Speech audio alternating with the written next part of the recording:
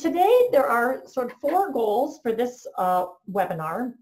We're going to think a little bit about engineering within the larger STEM disciplines, explore 10 critical practices of engineering mindset and look what they might look like with youth, reflect a little bit on the importance of developing an engineering mindset, and then I'll provide a couple engineering resources that if you're interested in exploring with youth that are available for free online.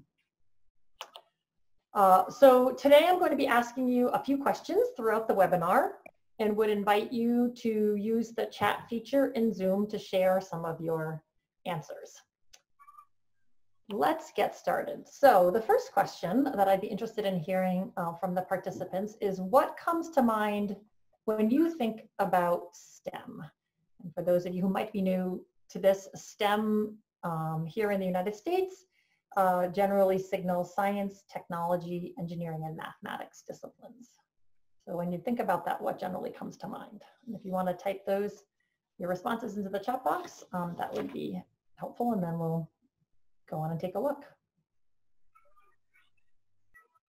Okay, so we have some responses thinking about science and mathematics, or engineers and scientists, and how these things connect, really doing things hands-on rather than potentially just sitting and reading.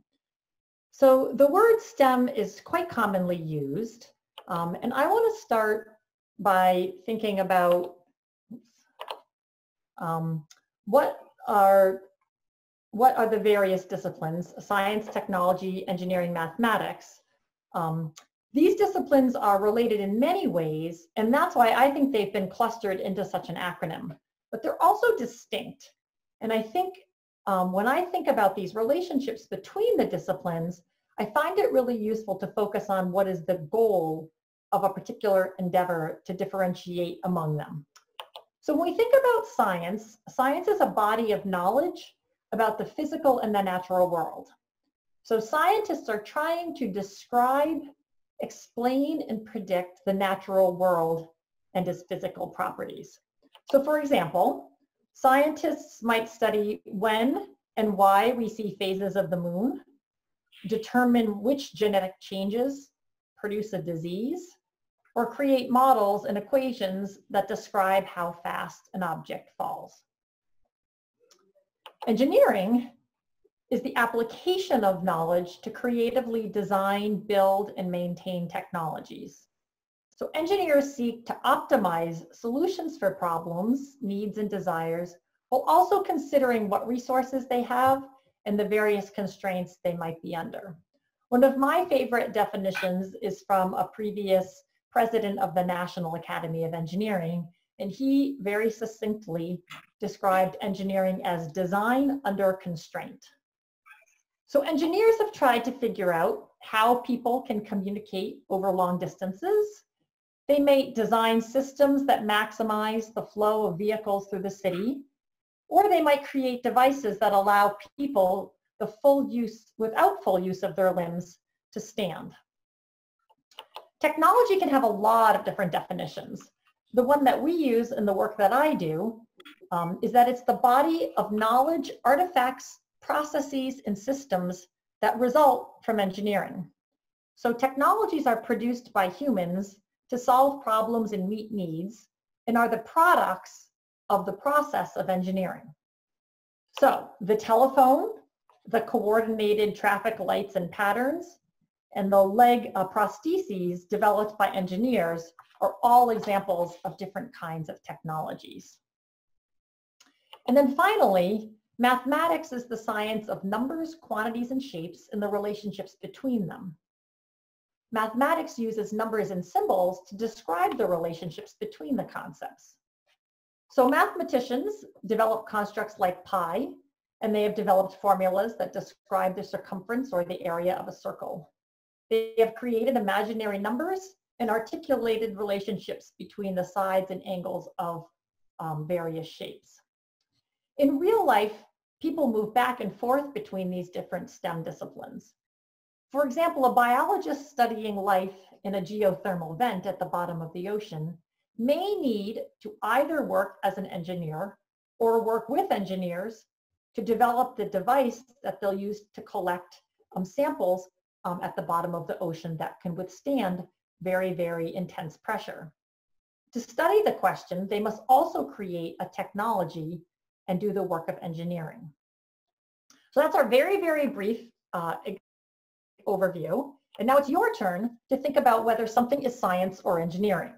For each of these, if you could type in the chat window an S if you think it's the work of scientists, or an E if you think it's the work of engineers, that would be great. So the first one, who develops stain-resistant material? A scientist or an engineer?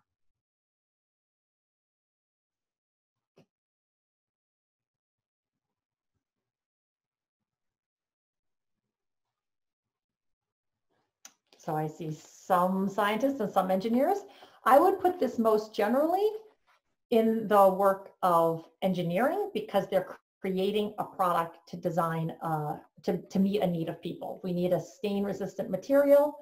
So they're trying to figure out how can we create a product to meet that need of humans. How about detailing the process by which caterpillars become butterflies?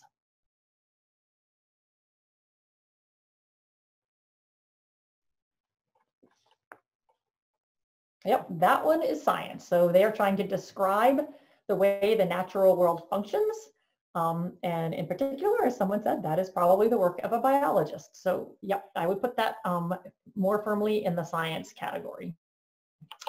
How about who predicts where earthquakes are most likely to occur? Is that the work of scientists or of engineers?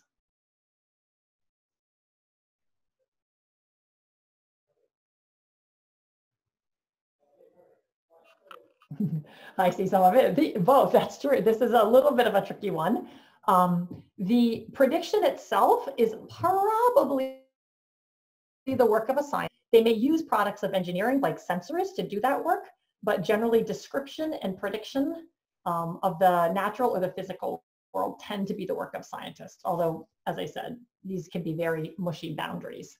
How about who develops a process for cleaning water quickly and safely?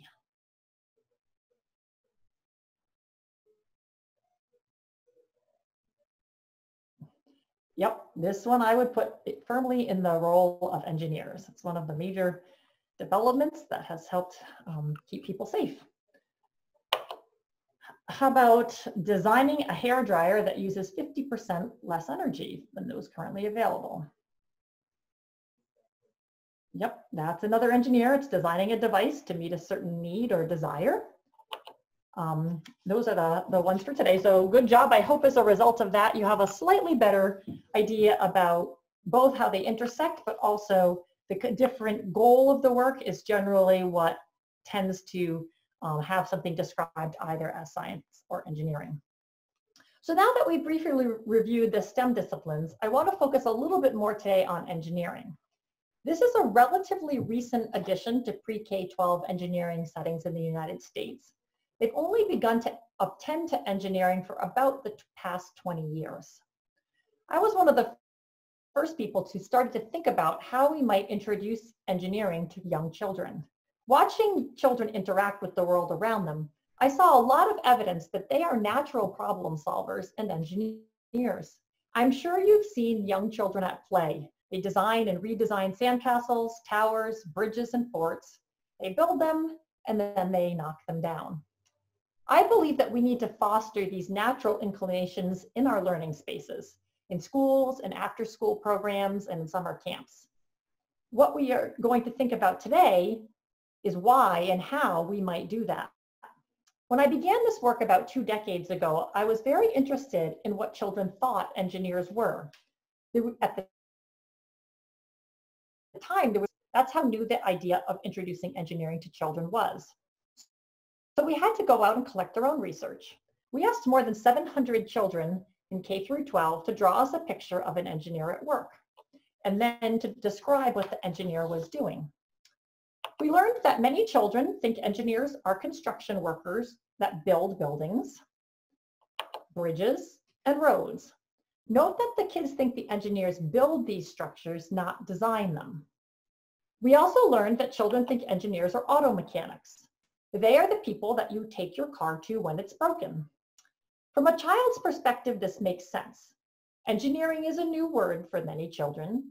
It contains the word engine. Cars have engines, so engineers must fix cars. Some children think engineers are the people that you call to fix your computer when it's broken. And then finally, we were not surprised to learn that the youngest children think engineers drive trains. So in other words, kids don't have a very accurate or complete understanding of what engineers do. To change this, I began to think about how we can encourage youth to continue to draw on their natural problem-solving proclivities while they engage in engineering. I asked myself, what kinds of work do engineers do? From conversations and research, I distilled a set of engineering practices. These are the kinds of patterned behavior that create new engineering knowledge and products. As people engage and become familiar with these, they develop an engineering mindset. Today, we're going to focus on 10 engineering practices that youth should engage in as they engineer. I'll provide an overview about what they are and also what they might look like as children engage in engineering. Engage with your children or child. I encourage you to find activities that allow them to engage in these kinds of practices. I also encourage the children to talk about and reflect on what they have done. This is to the work that engineers do as they solve their problems. Core practice of engineering is problem solving. Engineers don't just solve problems willy-nilly. Instead, they aim to use a systematic, iterative process that can be generalized into a series of phases, and they generally call this the engineering design process. There are many different engineering design processes. They have different numbers of steps, and they label these with different terms. You need to pick a process that's age appropriate. So for young children, they may only have 3 or 4 steps because that's all their brains can handle at that time. Elementary school children might use 5 or 6, and middle school youth can start to think about processes that are more like 8 steps. In professional engineering, they have processes that are dozens and dozens of steps. But regardless of the number of steps or what they're called, by naming these guideposts, you can help communicate the organizing frame and purpose for that day or activity's work, and then scaffold the children through problem solving. Another core practice of engineering focuses on materials and their properties. So engineers investigate and consider materials properties. These properties affect how materials can be used and which materials are best for certain tasks or designs. So all materials have properties. An object might be fuzzy, transparent, strong, malleable, shiny, or so forth. The properties dictate how the material behaves. As engineers design solutions, thinking about which materials they can use is an important step. This is knowledge that children need to develop over time and through interaction with and manipulation of materials and the world around them. In classrooms, youth can start to document what they learn about materials in written forms. So properties charts, such as those displayed here, is one way to hold such information. In home-based engineering, discussing and generating properties during a conversation serves the same purpose. Naming of such materials can help kids build vocabulary. But the youth should also be encouraged to think about which properties actually matter for a given design. What does a bridge need to do? Is it important that it's red? Is it important that it's strong? Youth should be encouraged to think about materials and properties and select those that are most appropriate for what they're trying to do, the task at hand. Engineers design solutions to specific real-world problems. They need to consider the context, the background information, the needs of their clients, and the implications of their solutions. Research shows that children, particularly girls and students from underrepresented groups, are more interested and motivated when they can connect their learning to the real world. So we believe that engineering challenges should use narratives and role models to help youth see how engineers can help people animal, society, or the environment. The context setting element can be different for different settings and ages. For instance, at the preschool level, puppets provide a friendly face when they ask students to help them solve a problem. In elementary schools, an illustrated book or storybook featuring a child who encounters a problem might provide some kind of background. In after school or middle school settings, videos of real engineers in their workplaces describing problems they are tackling and challenges they face connect youth to the why of the activity. For many challenges, a quick internet search can surface an article or news story about engineers engaged in related problems somewhere in the world that help youth to situate what they are doing in a larger real-world context. If you're engineering with your child, you might think about a problem in their life that they could solve using engineering and tackle that. Perhaps they need to organize their dresser or a drawer that they have.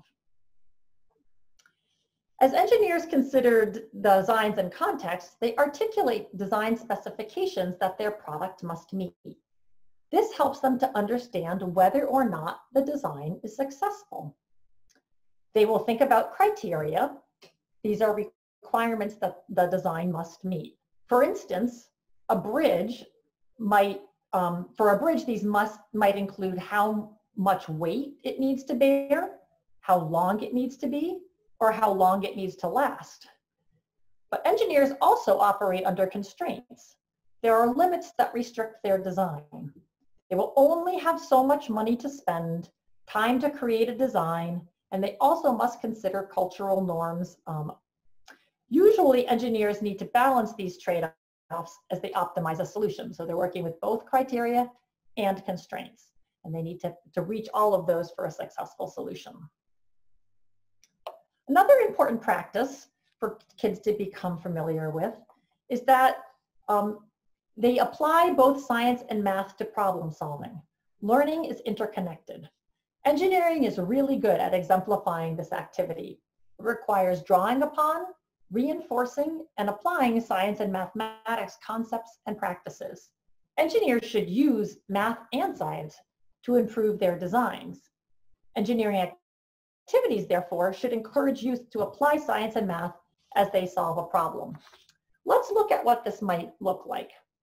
Today, the videos that you will watch are from classrooms because that's where most of my work has focused. However, the way that the children are thinking and interacting and the kinds of work they are doing and the connections they're making is what is most important. So that's what I ask you to focus on today. The 10-year-olds in this class have been exploring energy and energy transfer in their science classes. They have been introduced to the idea of insulators and conductors. We're going to see them apply this knowledge as they start to think about how they might create insulation for a solar oven.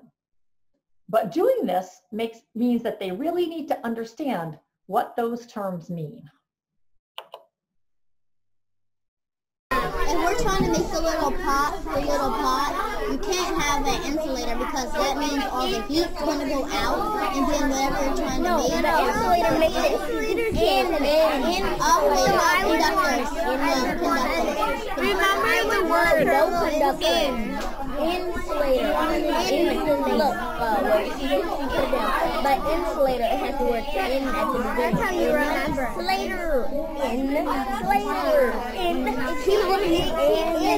So those children have a different understanding of the science of insulating than they did at the beginning of that conversation.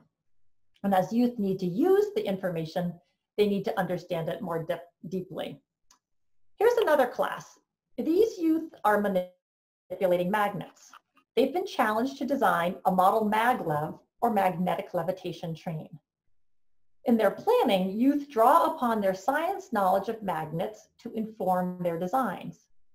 These youth have previously learned that magnets can either repel or attract each other. Now they're calling on this science knowledge to make their train levitate or float.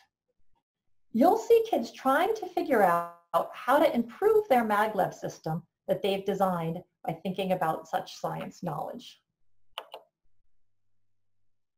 Alright, so Is that connecting or repelling? On emoji. Check if that's repelling or connecting. That's connecting. Now we will test the magnetic levitation Transportation system. which looks like it's attracting me. Sure? But what I think is happening is this side here is like a different pole than this. So it's trying to slide over. Okay. It's on this one repelling, but it's connecting on this one. Because if you do this, Okay, so it's like, it's not Trying to get inside there. Yeah, it's trying to go like that. So it's I trying to hop think itself. if we made it a little bit wider or lost some of the magnets that run through the middle, it would work better. Would we improve? Okay, ready? Yes, We made it. We made it. We made it. Oh yeah. Oh yeah. High five to everyone. Oh yeah. Oh yeah. So engineers need to think innovatively, brainstorm and analyze multiple solutions, and compare the effectiveness of multiple designs and make informed recommendations about open-ended problems. The problems they tackle don't have one correct answer and often allow for multiple possible solutions. The solution may depend on the context. Youth should use such knowledge and creativity to solve problems that are open-ended. They should be invited to bring their background experiences, cultures, and interests to the problem. The opportunity to design something truly unique makes engineering highly interested and engaging to them. This next educator asked her first graders to work as agricultural engineers. They designed a simple hand pollinator, a device that picks up and drops off pollen to pollinate a model flower. She identifies the multiple solutions that her children designed as a highlight of teaching engineering. I think the variety of solutions that the kids came up with was the most exciting for me. None of the hand pollinators looked the same, not even similar. They used obviously the same materials. They're very creative, they're very different. It was, I think the most exciting part was to watch them try it and then to see the wheels turning and to talk amongst themselves about how to improve it was priceless. So once they create the designs, engineers need to test their designs and see how well they work. They collect and analyze data to revise and improve solutions in an iterative process. Helping youth to think about how a design performed and how it might be improved is an important role for the educator. We see a great example of how an educator can encourage youth to reflect on their designs in the next video. This is the kind of work that educators or parents or any older and more experienced adult can do in any kind of setting that is engaged in engineering design. Notice how this adult asks questions that prompt the youth to evaluate the designs for a sail that they have engineered to push a small boat along a track by catching wind from a fan. Let's see what happens.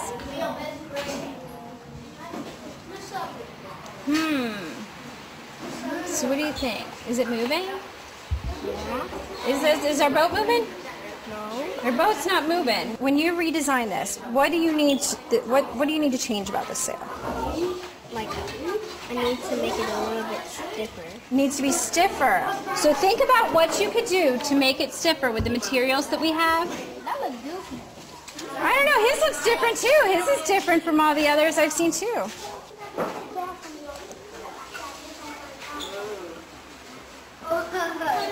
Is it catching? Look at that. Yeah, it is. Do you think there's anything that you could do that would make it go even farther? Yeah. Well, this one's interesting. Let's see. Go. You put it in there. How is it going to go?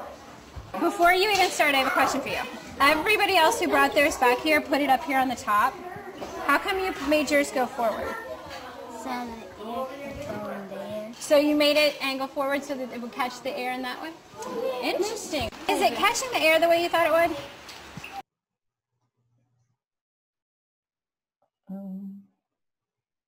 Let's see what happens.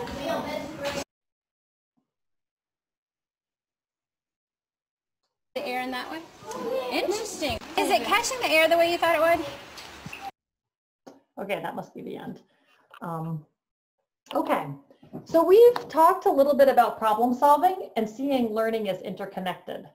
The sales video, like the maglev video, points out another important practice of engineering. It's okay to fail. Real engineers know and embrace this idea that failure helps you learn what works. Engineers learn from failure to revise and improve their designs. This requires persevering and improving through multiple iterations. And as you saw, when the children's first attempt for a maglev train or sail failed, they recognized what they needed to do to improve it. In most engineering design processes, an improve or iterate step is built right in. So kids know right from the beginning that you get to try and try again, that engineering involves multiple iterations. When an initial design fails, that failure helps kids learn more as they improve their subsequent design. They learn that persistence pays off. As you can see from these quotes, kids also embrace the opportunity to hone their thinking and work on new solutions. They find it fun to mess up. They understand how engineers feel when the things they design don't work the first time, but that doesn't give them, doesn't make them not think about being one. And they especially like when they get to improve the system and make it better. Engineers consider multiple ideas and multiple solutions, but they also work in groups with multiple people. So teamwork is a central tenet of engineering. You'll notice whenever we can, we try to get kids working in groups with other kids. Engineers work together to bring a diversity of knowledge and perspectives to the problem. Communicating and negotiating effectively are important skills for that teamwork. When youth engineer, the experience develops their ability to consider other people's perspective, to argue from data and evidence, to compromise, and to select the very best ideas. Let's poke our heads into a 5th grade class where youth are working on a bioengineering challenge. They're designing models of membranes that will be used in a habitat for a frog.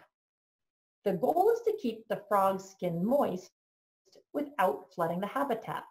These youth have already conducted some tests to gather data about how fast water passes through various materials: cheesecloth, felt, aluminum foil, and coffee filters. They use this information to brainstorm possible solutions individually, to give everyone a chance to gather their thoughts and ideas. Now, they're sharing their designs with each other to come up with one group design that they will test. Watch them considering each other's ideas and arguing from the evidence that they previously collected. Your goal is not just to pick your design. Your goal is to create the best design to make sure that the frog stays moist for a certain period of time. 6 minutes, begin. I'll do the sponge and the cheesecloth because the cheesecloth will go on top, the sponge will go on the bottom. The sponge is like silky. But the cheesecloth get a little soakier than faster. But I don't agree with that because, like, you know how when we put the cheesecloth, it dropped all of the Mine's different. I put the sponge on top instead of the cheesecloth because the cheesecloth gets wetter. It pours all the water to the sponge and it drips fast. You can put y'all two together. But I put the coffee filter. Yeah, I can put that. Maybe we can put all of it together. You can't put all of it together. You can use the sponge. You can use the felt. And you can also use try the cheesecloth. See how that works now. Those were good ideas. Now, I will say I'm enjoying the conversations. You guys are really trying to think about it. A lot of you are trying to compromise and work with one another. Engaging in engineering design challenges can help youth to understand what engineering is and to see their potential as engineers and problem solvers. We see a wonderful example of children self-identifying as engineers in a 2nd grade class. They've already learned about a girl who wants to design a wall to keep rabbits out of the vegetable garden. They've also conducted a set of controlled experiments to evaluate which materials make the best mortar for a stone wall. Next, they're going to design and build their own walls and test their strength. But before they do, their teacher, Chantal, poses an important question. At this point, do you guys feel like materials engineers? Yes. Why? Anybody? Yes. That's because we already did like 3 of the engineering design process. Okay. And we asked the questions and we answered what are solutions. Okay. Anybody else? Do you feel like a materials engineer and why? What makes you feel that way? Yes, Marcus. Because since I've been here all 3 days on our material engineering process, I feel engaged and interested in what's probably going to happen left, just as a material engineer would, and I think I'm really ready. You are? Okay, wonderful. I think you guys are all ready too. So to grow up to be engineers, youth need to imagine themselves in such a role. Engaging in engineering challenges help children to see themselves in this way. Educators can help develop these identities by engaging youth in authentic experiences and calling the work that they do engineering. So now that we have identified and provided some examples, I want to give you a chance to watch some classroom footage of youth engaged in engineering to observe and reflect upon these practices in action. So take a moment to review the 10 practices for an engineering mindset. I'm going to show you a short video and ask you to think about which practices you observed during it. You don't have to memorize these. I'll show this list again after the video so that you can share out your thoughts in the chat box. In this video, we see Julie's class working as agricultural engineers to design hand pollinators. This is a formal education setting, but children in other out of school or at home settings can do very similar kinds of engineering, usually with a little less writing. As you watch this video, I would encourage you to think about where you see students engaged in engineering practices. I'll post the practices in the chat box in case you want to glance at them briefly.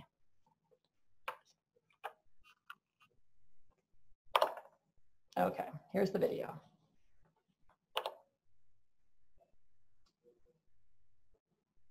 We're going to make a hand pollinator. The hand pollinator needs to go to a flower, and when it touches the pollen, pollen needs to stick to it. And then when you go to another flower, the pollen would what? Stick to that one. Drop off and stick there, and take more and bring it to another flower. I want you to brainstorm ideas for your design. I have an idea. We could use this one and then just bend it. Yeah, okay. So let's say number 3, but we'll just bend number 3. How about that? So it'll be half of my, it will look like your idea, but it will do the things that are in my idea. So it's both of ours mixed up. Yeah, but how are we going to put the pom-pom on? Pom-pom? Put it on top. Look what we've created so far. Use the foil and use the pipe here. Yeah, so we're cutting the fur off and putting the fur on here. All right, let's see if this hand pollinator works. Would you say your hand pollinator worked this time? No. What do you need to do? Improve. Good job. Here we go, testing. 1, 2, 3. Good job. 3-tap test. Okay, lift up your flower.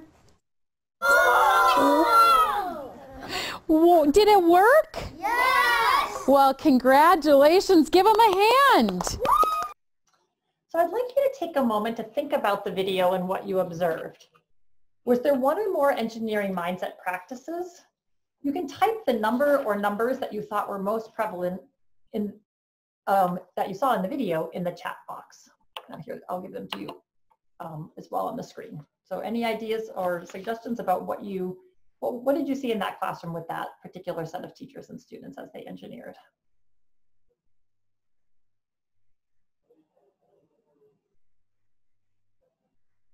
So I see evaluate, designs, and iterate, definitely.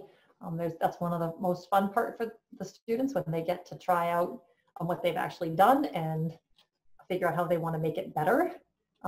Persist and learn through failure, yes. Not everyone gets it right the first time, and part of what they're learning is how you take something and make it better. Explore properties and uses of materials, definitely. Those kids needed to figure out which materials pick up.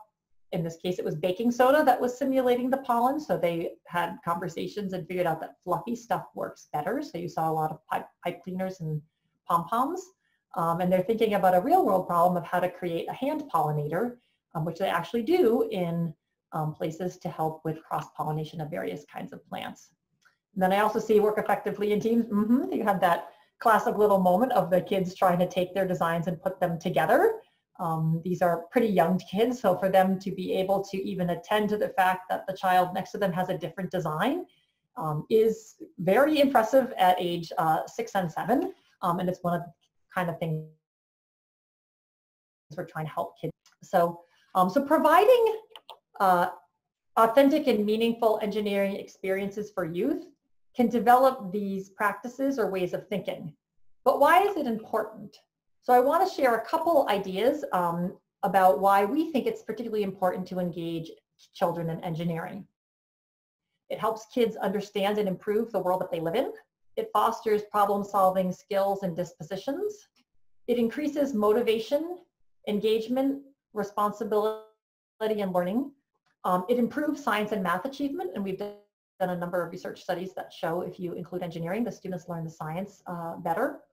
It increases their knowledge of possible STEM careers that they could pursue in the future.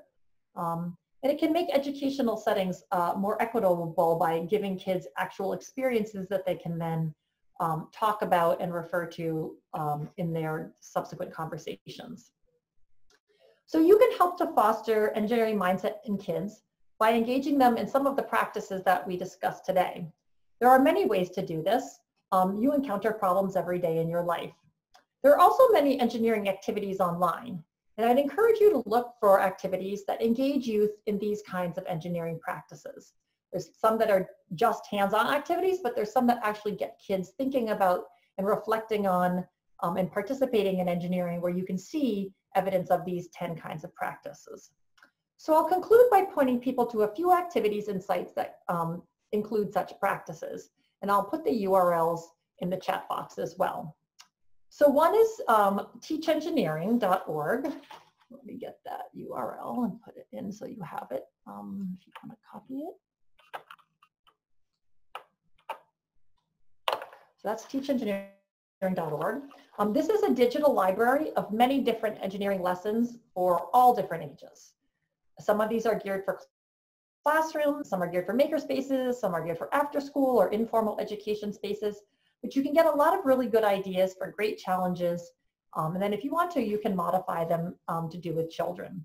So for example, here's a space, or here's an activity that invites youth to design their own snazzy sneaker.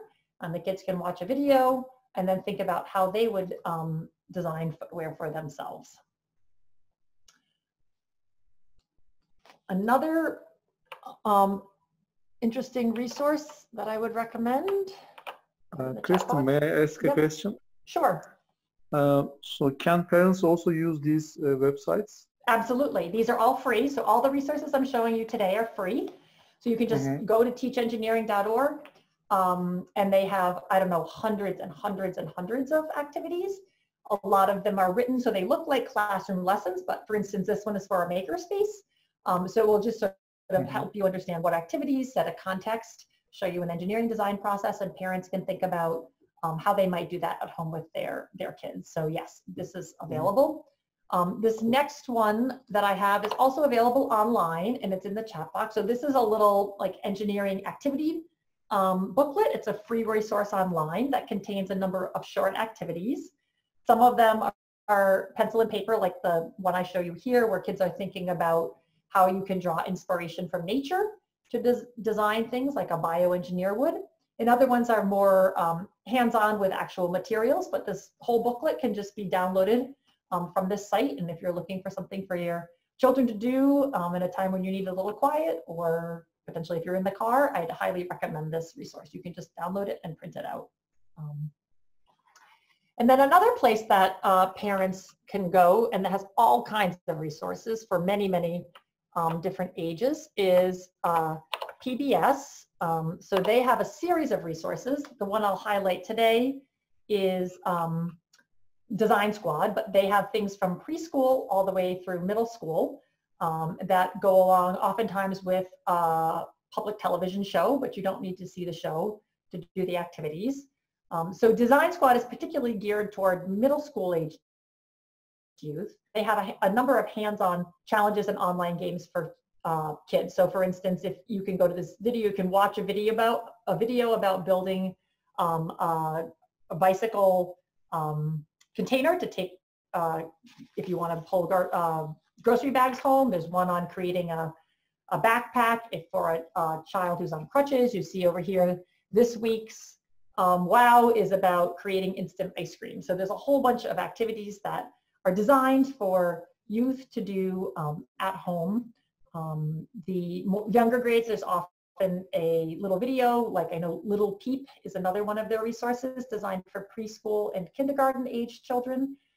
They have a number of really excellent, in that case, they're online digital activities that children can play and games they can play to help get them thinking like an engineer. So for whichever challenges you choose to pursue, I'd encourage you to emphasize the practices that we've explored today.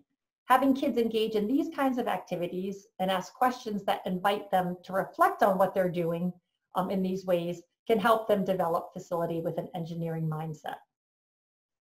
10 is a lot of practices, admittedly, and not every one needs to be a focus each time.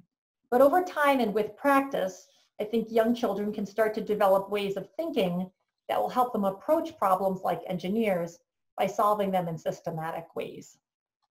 So with that, I'm going to conclude the information part of the project, and I will invite you to ask any questions, and I'd be happy to try to answer them.